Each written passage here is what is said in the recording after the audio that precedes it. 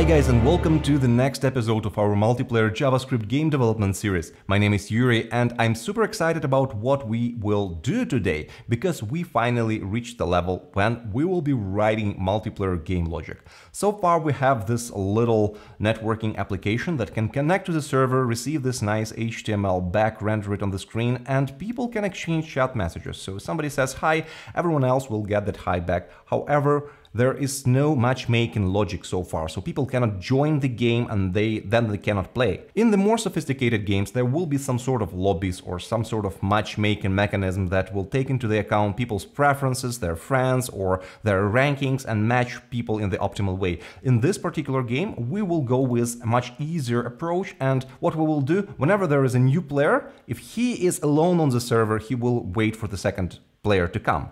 And once there are two players that want to play, well, we then join them into the game. So what we need to do is we need to check if there is somebody else on the server that is waiting for the game. And to check that, we will create a variable called waiting player.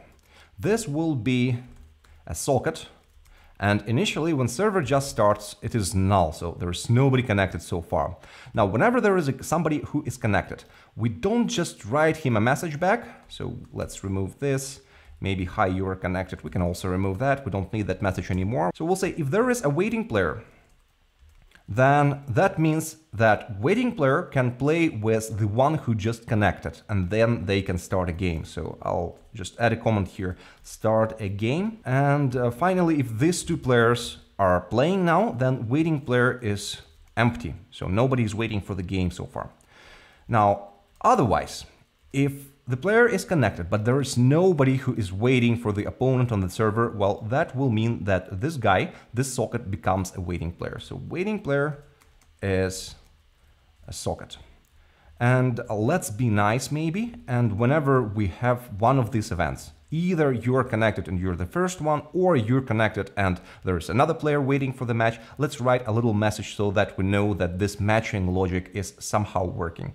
So, firstly, if you're the waiting player, just for that player, we will write a message, something like waiting player, emit message, and we will write waiting for an opponent. That's good enough. However, if there are two players and they are ready to play, then we will send a message to both of those players. So let's say socket is the one who just connected. We'll emit him a message, game starts. And the other guy also should receive the same message. Waiting player should receive the same message. Emit message, game starts, right?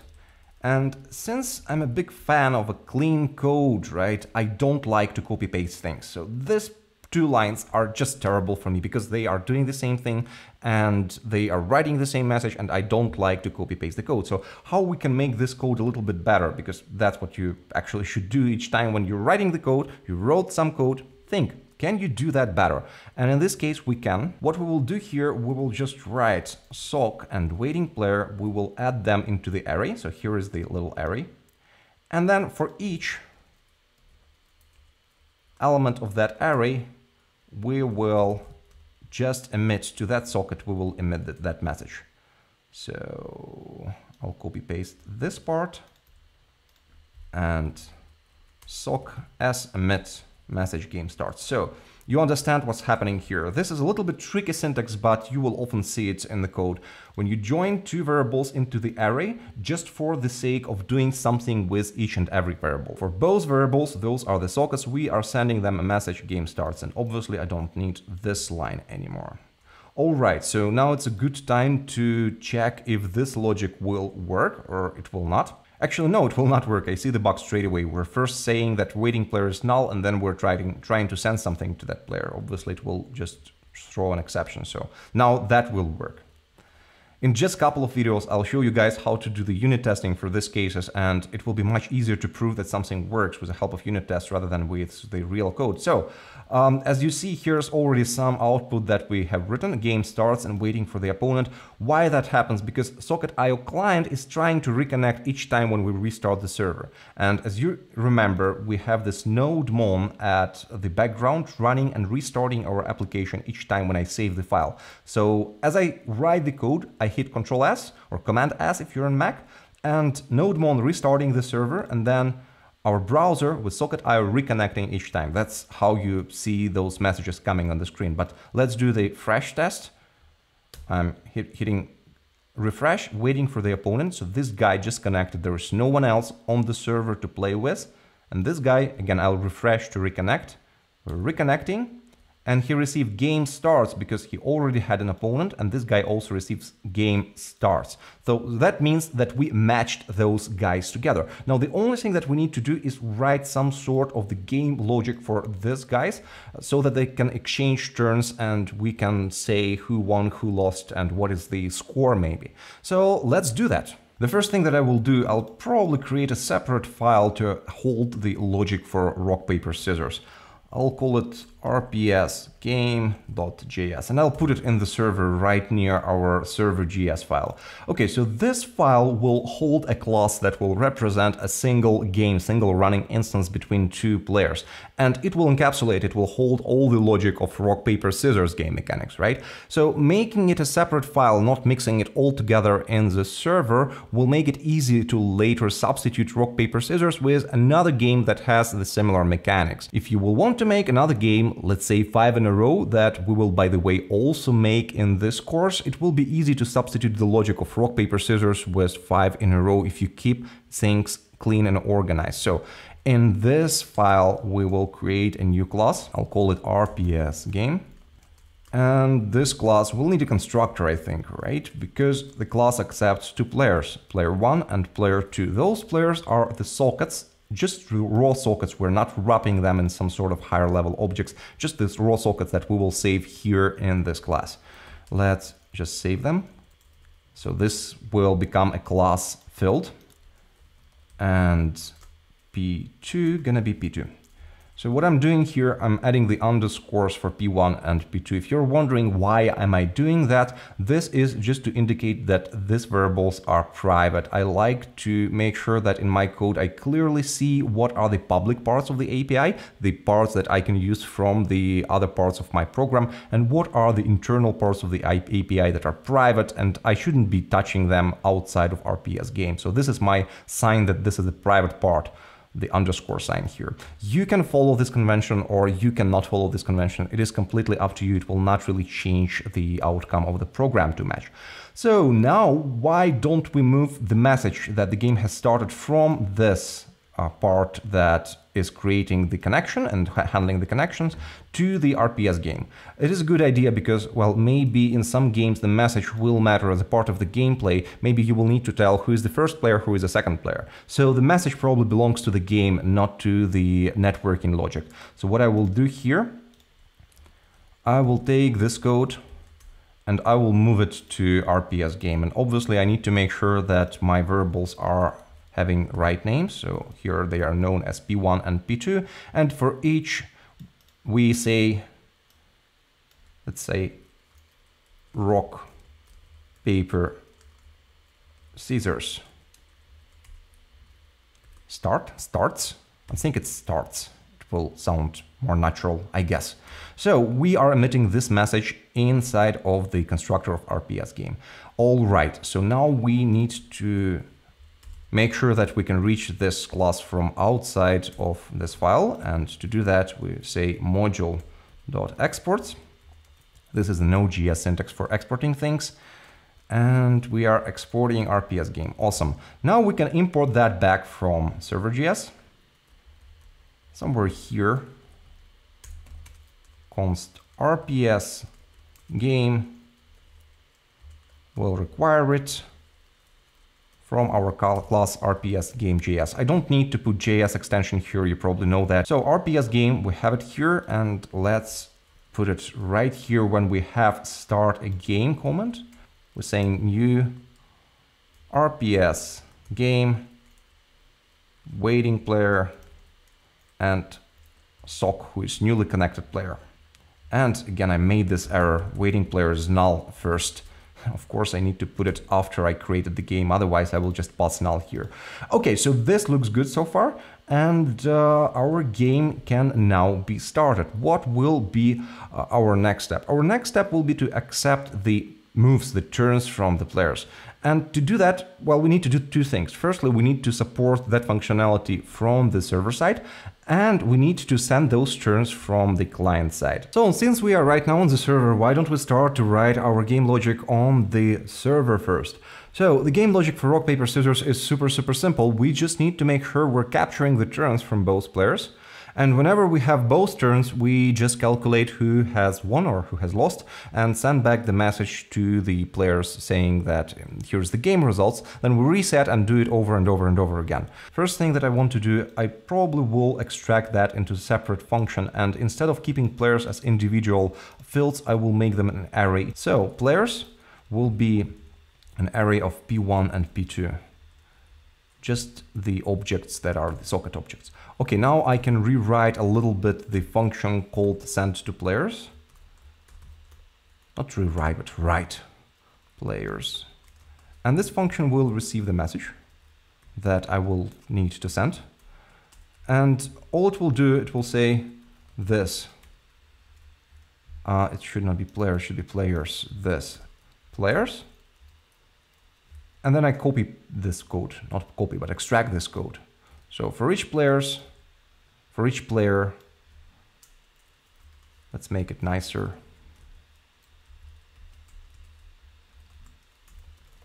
We're saying I want to emit a message that I just received from the argument of a function. So, and this will make my code slightly easier and nicer in the constructor. So straight away, I can say this send to players, and I can pass the message rock, paper, scissors, stars. So this code is much easier to read and understand what's happening here, even though the line numbers, the amount of lines that you have just written, it increased, but the readability of the code increased as well, because you now see exactly what is the intent of this for each function. You're sending the message to the players. Second thing that we will need to do is we will probably need to have something like on turn, because we will need to capture the turns of the players. And on turn function, what it should know in order to work? It should know the turn, of course. Is it rock, is it paper, or is it scissors? And it needs to know the player index. So I'll put player index as the first argument and the turn as the second argument. So now we will be able to capture the turn somewhere. And to capture it, I'll add the symmetrical array called turns. So we've got a players and we've got a turns.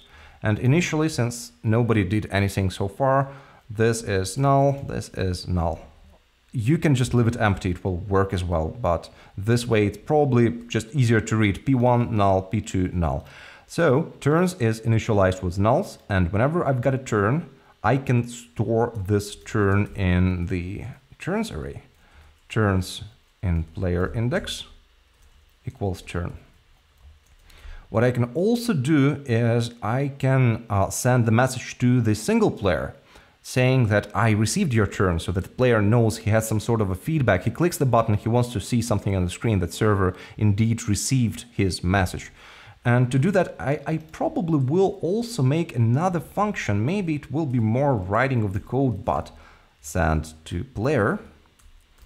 Again, it makes sense just to make sure the code is easier to read. So player index and message. And the code is super simple. Players, I'm taking the index, I'm emitting a message, and I'm passing the text. So now what I can do here, I can say send to player index, you selected, and I can use in a template string the reference to a variable. You selected the turn. Okay, good. So I'm not checking here if the player clicked 2 or 3 times or he decided to change his mind and select, I don't know, paper instead of the rock, because he doesn't see the turn of the other player yet. So it doesn't really matter at this point. But if you want, you can check if the if the turns array is not empty already. That means that in this round the player made his turn. Then probably you can tell him, hey buddy, you have already made your choice. Sorry, wait for the other player, something like this. So I'll do this again. This players for each player, right in a constructor, I want to add an event listener. So whenever the player is sending me the turn, what I will do, I will call on turn.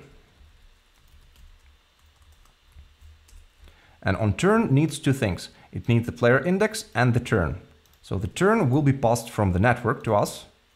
So it will be here. What about the player index? Well, it's super easy to get, because what I can do here is add another variable. I call it idx for index, and it will be passed from for each as the number of the index of the current element that we are looking at right now. So this will be like this. So player index, we're using index to pass it to onTurn, and onTurn should handle the mechanics of saving the turn and telling the player what he selected. So if I did everything correctly, it should work, and I really like to get this quick feedback from the code. So I'll restart both game clients here. Rock, paper, scissors, start. I should be able to click here rock, paper, and scissors and receive back the values. And of course, I cannot do that right now because my client-side code doesn't yet support it, so it doesn't send the turn values. So what we're gonna do here is we'll write a little bit of client-side code as the next step. And see, I'm doing this in little iterations because, as I said before, I really like to get a feedback and know that I'm doing things in the right way. I'm moving into the right direction. So instead of implementing the whole game logic on the server first and then realizing, oh, but that will not be compatible with the client for some reason, I like to make it gradual and step-by-step approach. So on the client side, I have rock, paper, and scissors, 3 buttons. And why don't I add event listeners to those buttons? I'll go to client.js file and I'll create another function. Add button or add turn or add button listeners. Don't know. Probably heard that in programming there are only 2 hard things, which is naming things and invalidating caches. And choosing the right names for your functions is really important. So add button listeners whenever, and of course I will need to call this function somewhere, so I'll do that straight away. Add button listeners. I'm calling this function. So what this function will do, it has 3 buttons called rock, paper, and scissors. Those are the IDs of the buttons, and also these are the turns that the buttons will be sending. So for each of those buttons, what I will do, I will receive the ID. First thing is to find the element on the page with document get element by ID, and it will receive the ID. So now I got the button. I will not test if the button is on the page. I kind of assume that if I created the page, then there will be a button called rock, button called paper, button called scissors. So for each button, we will need to add event listener. And whenever this button is clicked, click. What I want to do, I want to emit a turn which is the same as ID. So I'm just emitting a string that is either rock, paper, or scissors. And obviously each button will emit its own value. So rock will emit rock, paper will emit paper, scissors will emit scissors. So I'm adding 3 event listeners here, and if I did everything correctly, should work. Okay, waiting for opponent, rock, paper, scissors, game starts. Paper, you selected paper. I can select the paper now, and what I need to fix this scrolling thingy to make sure that I see the most recent turn, and the other player should also see what he selected. Okay, good. So I have the basics in place. I can send the turns, and my server receives the turns, and it sends back, yes, I received that turn. So why don't I finish the game logic now? So if I go to RPS game, The last part that I need to do is to implement the test who has won, and we'll do that in the next video because it's the subject for the other video, how to check in rock paper scissors who is the winner.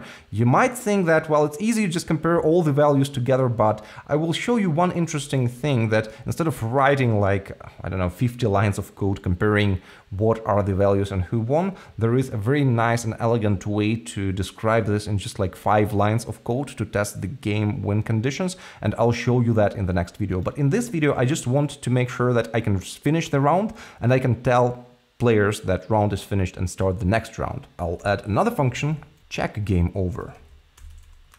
Sounds good. And I'll call it after each and every turn. This check game over. So what check game over will do? It will test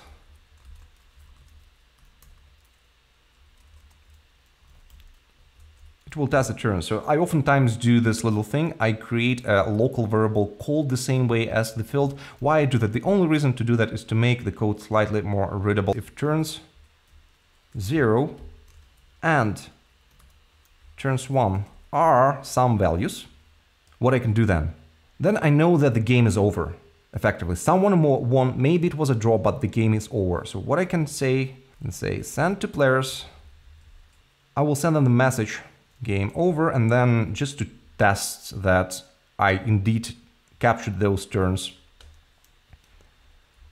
I can add turns join like this. So this way I will know who selected what. And finally, if indeed it turned out that this is a game over, I need to reset the turns. Turns equals null, null, like this. So this way we are resetting the value of the turns and players can start over again. They can again exchange the turns. So let's see if this logic works, because if it works, we can pretty much say that we implemented the very basic game workflow, right? Now, how much lines? 40 lines so far, 44 lines of code so far for a simple multiplayer game logic implementations. Let's see if that works. Refresh, waiting for opponent, game starts. This guy selects rock. Now, if the second guy selects value, the round should stop and I should be able to do the next round. And I should see the messages as well. So this guy selects paper, you selected paper, game over, over rock. Oh, I forgot to add a space here. Rock, paper. So we captured the turns correctly. This guy selected rock, this guy selected paper, and we see the message that it is the next round. And we can again choose rock, and this guy chooses rock. It should be a draw. And by the way, this thing is not scrolling. It really pisses me off, but in the next video, I will fix this scrolling thing really quickly to see the latest message from the server. But as you see, our game flow works. We are having rounds, we're capturing the turns, and the only thing that we have left to do is to build the logic to actually check who won and who lost. And that will be our task for the next video. Thank you very much for watching, guys. I hope that you like this video. We're finally getting there. We have the multiplayer game rock, paper, scissors, and in the next video we will even check the end game conditions, who won, who lost, or was it a draw. So stay with me, subscribe to the channel, and give me a thumbs up if you enjoyed this video. See you in the upcoming videos. Bye!